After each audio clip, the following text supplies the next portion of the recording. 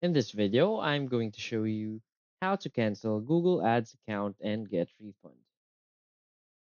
So please watch the video until the end and follow this tutorial step by step to avoid making mistakes. So let's get started.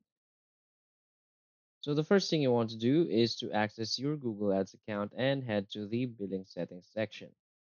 Now initiate the cancellation process, ensuring that any outstanding balances are settled beforehand. During the cancellation, inquire about refunds or any prepaid balance remaining in your account. Now keep an eye on your payment method for the refunded amount, typically processed within a few business days.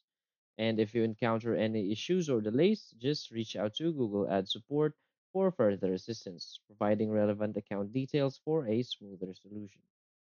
So, by adhering to Google's refund policies and terms of service, you can ensure a hassle free cancellation process and potential reimbursement for any unused funds. So, that's it. So, if you find this video helpful, please hit like and subscribe. Thanks.